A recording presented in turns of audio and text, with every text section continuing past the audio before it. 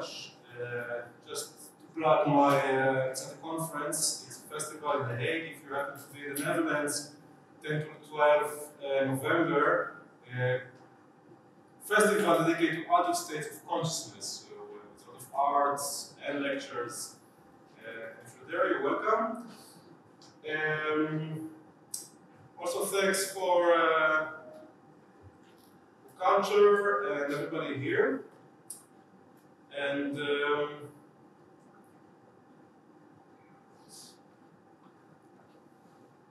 so in this talk I will discuss the Golem figure, which was very well introduced by Dominic.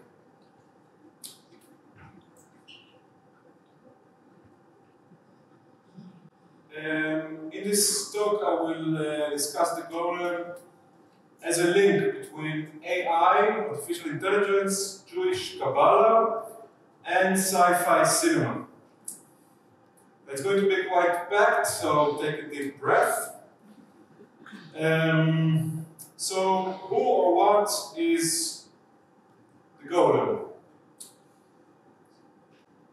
The original word first appears in Psalms, the book of Psalms in the Bible, where the word Galmi in Hebrew appears. Galmi means matter. Golem in modern Hebrew means the cocoon of the butterfly. Later on in the Talmudic text, there are two separate occasions where different rabbis create artificial creatures. One of them creates a calf, and another rabbi creates a man-shaped figure which he brings to life. And in both cases, it's kind of indicated as a dangerous thing to do. Now, Sefer Yetzirah here is also associated with the creation of the Golem. It's actually considered by Kabbalists as a recipe for creating the Golem. Don't write it home. Unknown author, and the date is disputed, but most researchers say it's coming from the 3rd or 4th century. But according to the Jewish tradition, Kabbalic tradition, this book was written by Abraham. So traditionally, it's very, very ancient book. Now, the most common thread in all of those stories and others about the Golem is that the Golem appears an anthropoid or human-shaped figure made of clay. This figure is animated to life by virtue of Kabbalistic spells, as Dominique already mentioned. Now, he is designed to be kind of an obedient slave. And indeed, in most stories, he starts as an effective, formidable sort of kind of low-tech robot that works to serve his human masters. And interesting to know that the word robot, by the way, is related to the word robota, which in many Slavic languages means work or labor. But another common thread in all those stories is that the Golem that suddenly develops self-awareness and becomes independent of its masters. In most stories, it ends badly for the humans as their own creation turns against them. In this sense, the Golem is kind of a symbol for our own technologies going out of control. You can think of the atomic bomb or the ecological destruction that we are facing today. In the age of artificial intelligence, the Golem myth becomes perhaps more relevant than ever before. A very early prototype of a man-made sort of machine that comes to life, the Golem myth becomes a blueprint or an archetype of both science and science fiction narratives about artificial intelligence. And there are countless examples of fictional artificial intelligent machines, humanoids or not, that awake to consciousness and rebel against their human masters. And I skipped the literary examples that were very well introduced by Dominique. But I will mention this one, Karl Čapek's 1920s sci-fi play, theater play, Rozum's Universal Robots, RUR, which depicted such robot revolt, and was made also into a short movie in 1938. With the advance of computers and artificial intelligence, the possible trajectory to become machines, to become super intelligent, far smarter and capable than their human creators, we see representations of much more sophisticated and hostile machines. Most famously,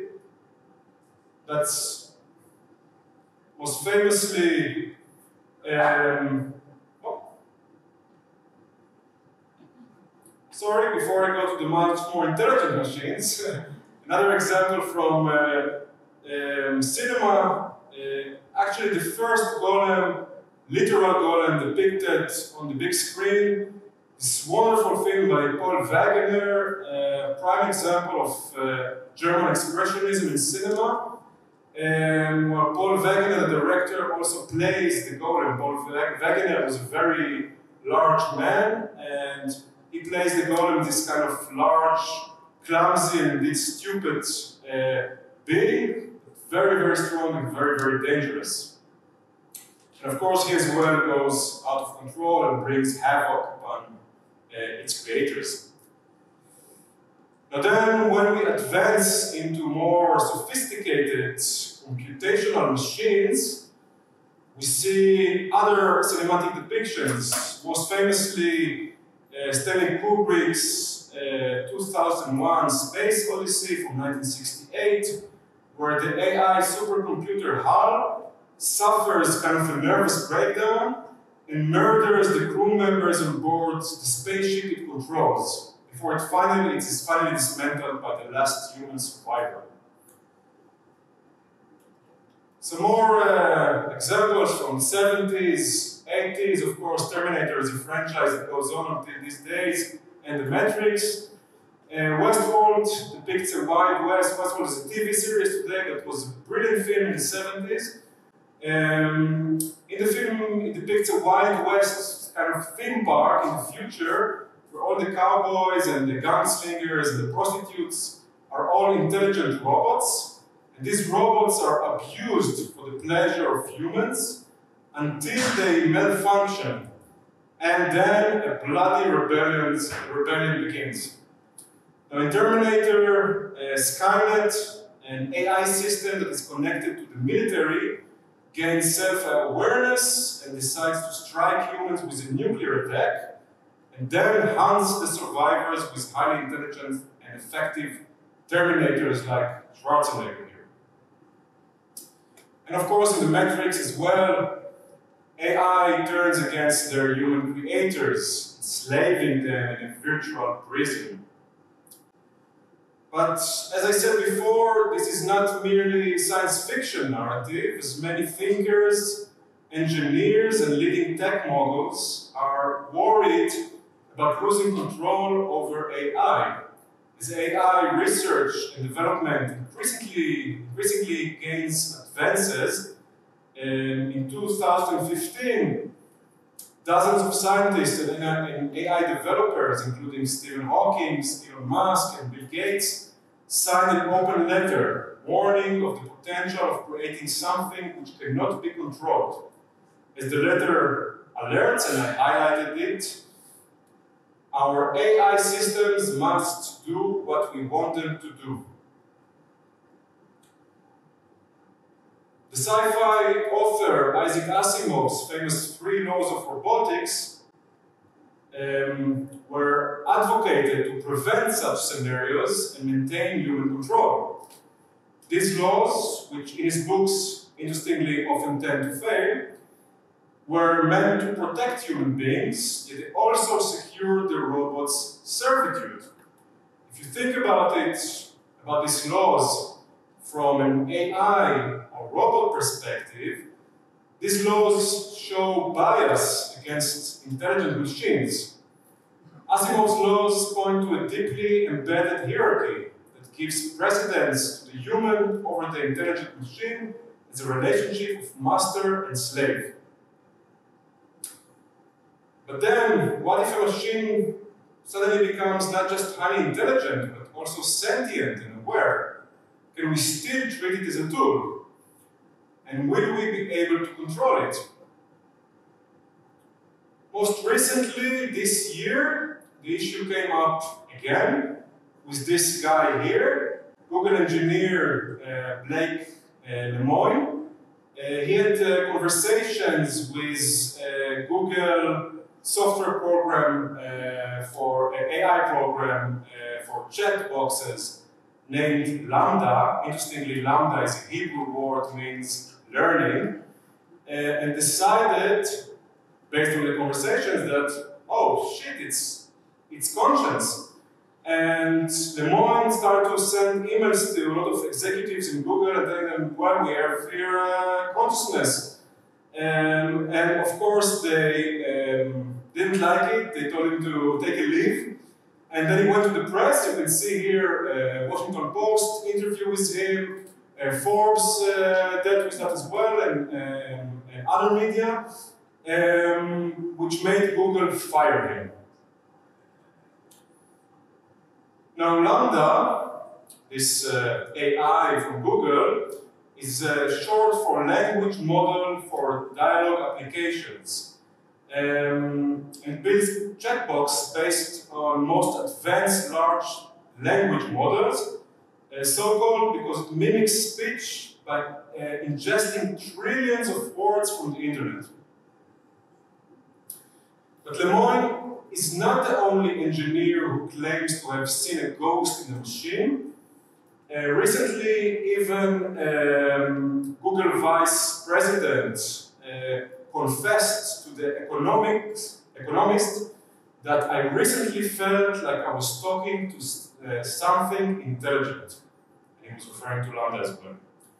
So most academics, however, and AI practitioners say that the words and images generated by artificial intelligence systems such as Lambda or DALL-E produce responses based on what humans have already posted on the internet. And that doesn't signify that the model understands meaning.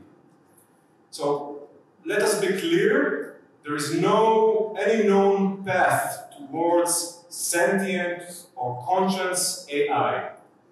But according to Oxford philosopher Nick Bostrom, sooner or later humanity will face an AI superintelligence that greatly exceeds the cognitive performance of humans in every domain conceivable. Once we reach this point, he claims, a plausible default outcome, and I quote, would be existential catastrophe. But the Golem myth already predicted this kind of problem, the problem of control, of how to control artificial intelligence before it may turn against us. Yet the more hidden layer of the Golem myth points to the origin of humanity itself. The core of the myth, throughout the various early traditional descriptions of Golem creations, involves the alchemical combination of soil, earth, and language, elements which makes a clear association to the creation of the first man, Adam, by God. Oh.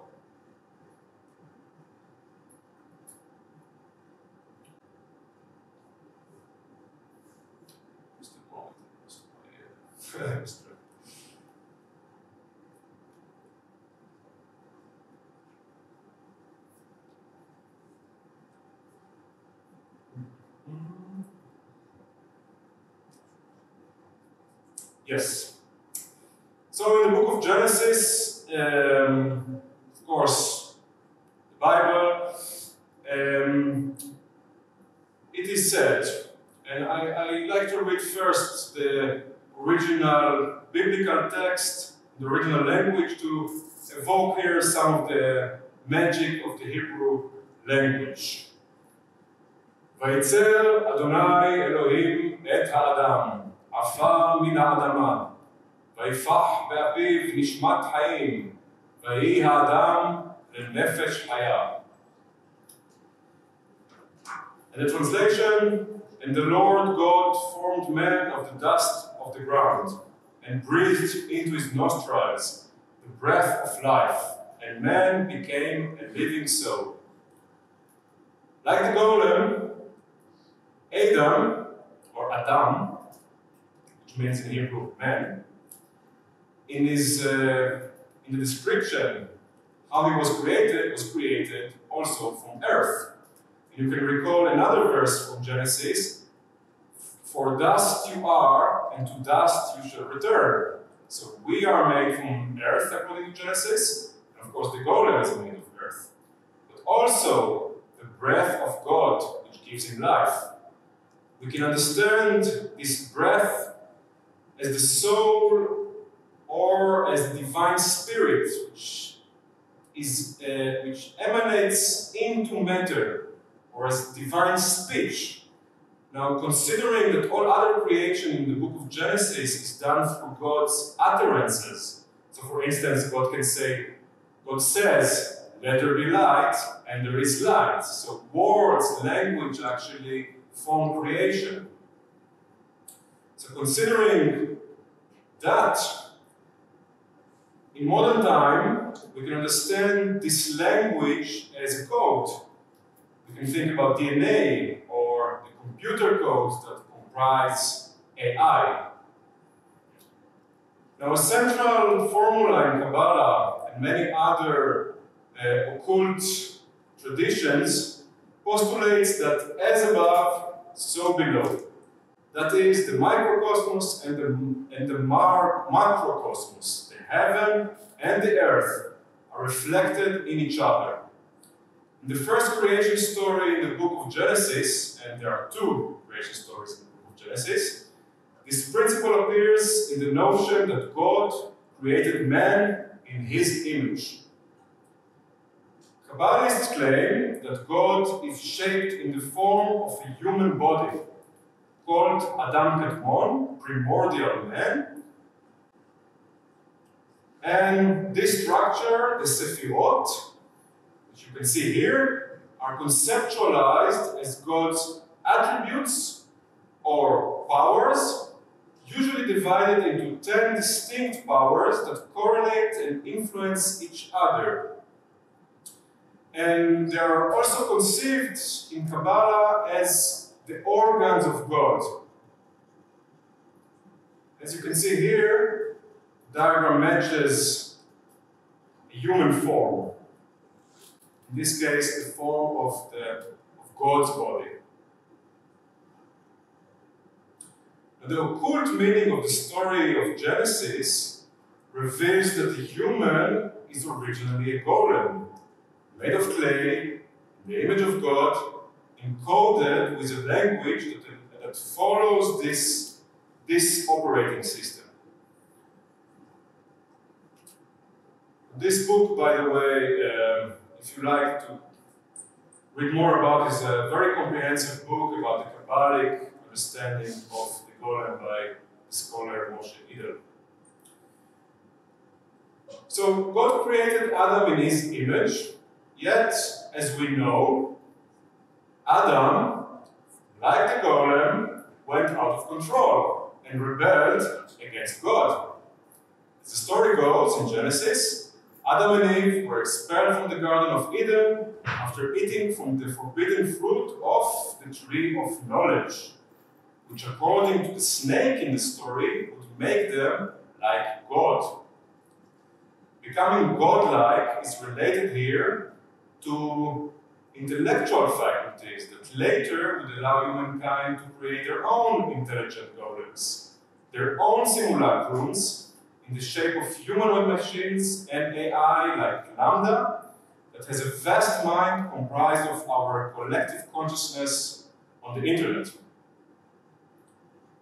Now, interestingly, in some Kabbalistic traditions, God himself appears as a sort of machine. So, the Sephirot, specifically in Lurianic 16th century Lurianic Kabbalah, the Sephirot are perceived as kind of vessels that contain and transmit God's energy. So these are kind of like, it's almost like a machine of containers and pumps that keep the divine energy flowing until it reaches here. Now, according to Isaac Luria, the Kabbalist, this process, the process of creation, went out of control already within this God system of the Sephirot. He describes a cosmic drama, which he dubbed as the breaking of the vessels within this system, which initiated a cycle of similar recurring phenomena. In such description, at a certain moment, this machinic astral system malfunctions, breaks down, and its vessels scatter, eventually becoming the substratum of creation. God then reassembles himself in the amended form of the primordial man, which is actually an androgynous, so it's not really a man, it's a man and a woman. And then the Sephirot are organizing themselves in a stable way in the shape of a human body. Viewed in this context, the Golem is just a part, a link in a series of breakdowns or of catastrophes that are at the same time the emergence of new life forms in a continuum of destruction that is simultaneously a movement of creation from God to human to Golem. With the potential creation of sentient machines, humankind comes full circle and becomes godlike, creator of new life. But as the cycle continues, will AI become a rebellious golem that harbors our destruction? Will AI become godlike? Since that Golem came out in 1920, many movies depicted intelligent machines that went against their inscribed code. But unlike the simple and clumsy Golem of that movie, many of them depict extremely powerful and intelligent AIs that appear as demigods. Here are some of them. You can see the all-knowing, all-seeing HAL from 2001 Space Odyssey, up there. Here we can see Fritz Lang's Metropolis, silent film from 1927, which compares the industrial machine to the Canaanite god Molech, which was offered human sacrifice. In this case, he's offered sacrificed people are the working class.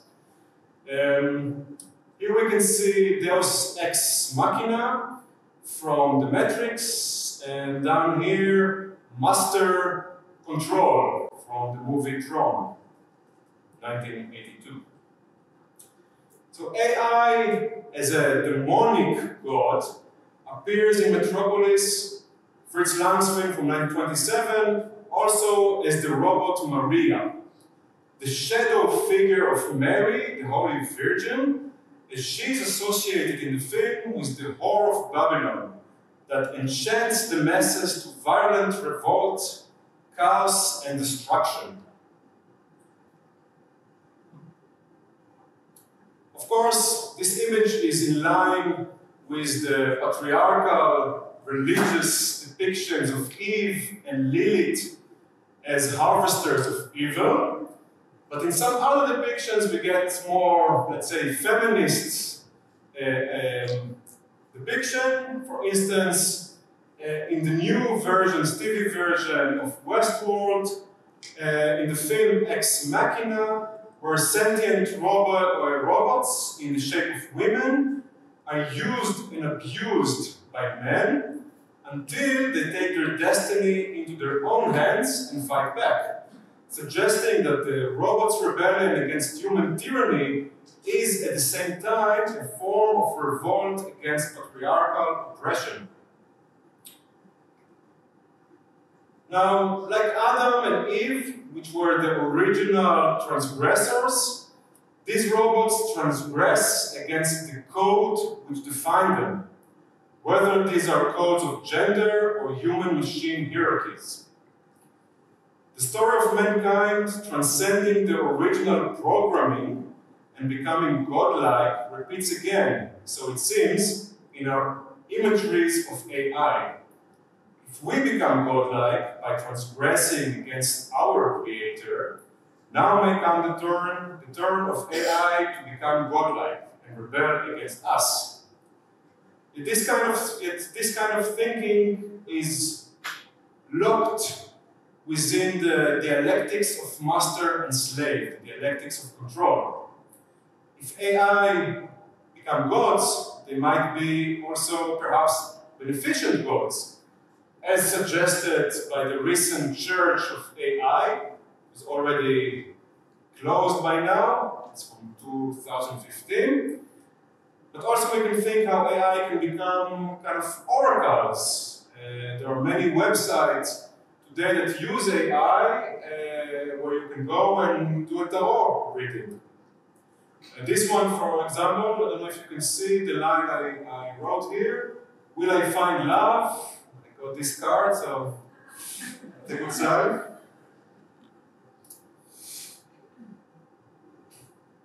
And also here, yesterday, we saw a performance of AI Oracle, which I think would be repeated today. So such a prospect appears in the South Korean Doomsday Book. In this film, a robot monk kind of reaches self-realization, enlightenment, Buddhist enlightenment. And the owners of the robot think it's a malfunction. We have to terminate him.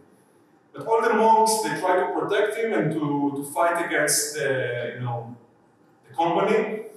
And he, after contemplating, goes into meditation, contemplates prayer, he's doing prayers and meditation, and he decides eventually to sacrifice himself for the benefit of his fellow monks. This is a very interesting case where an AI is actually not here to enslave us as a god or self-realized sentient being, but actually perhaps is here to enlighten us, to help us reach enlightenment. And indeed, for the Western traditions, they are mainly anthropocentric, they're human-centric. Buddhism is perhaps a bit more open to the possibility of consciousness in machines. And as the movie suggests, machine consciousness might surpass human consciousness, not merely in intelligence, but in its ability to attain enlightenment, which enlightenment, of course, is fundamentally a non-dualist approach, realization of unity beyond such narrow oppositions between the human and the non-human, sentient and artificial. Yet, let's see, time is running. Yet another possible pathway that surpasses the dialectics of human-machine rivalry could be a human-AI merge. Of course, the Matrix depicts something like that, and Elon Musk himself not only warning about the problems we might face with AI, but also for him the solution is, if we cannot beat them, join them. So he created his company Neuralink, which is about creating a human-machine brain interfaces, so we can merge with the machines. And this is exactly what's going on in the Matrix. The Matrix has this kind of messianic approach to the issue. Neo, he is the one, he is the Messiah that will save us from the Matrix, this virtual prison. How does he do that? He's actually merging with Deus Ex Machina.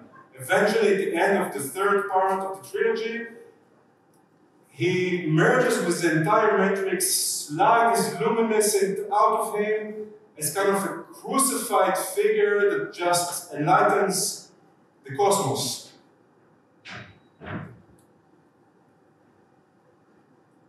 That goes very much in line with the ideas of transhumanists like Ray Kurzweil, Google engineer, that really have this kind of idea that we will merge with the machines and our consciousness will be uploaded to the cloud, and describes this kind of heaven, digital heaven on earth.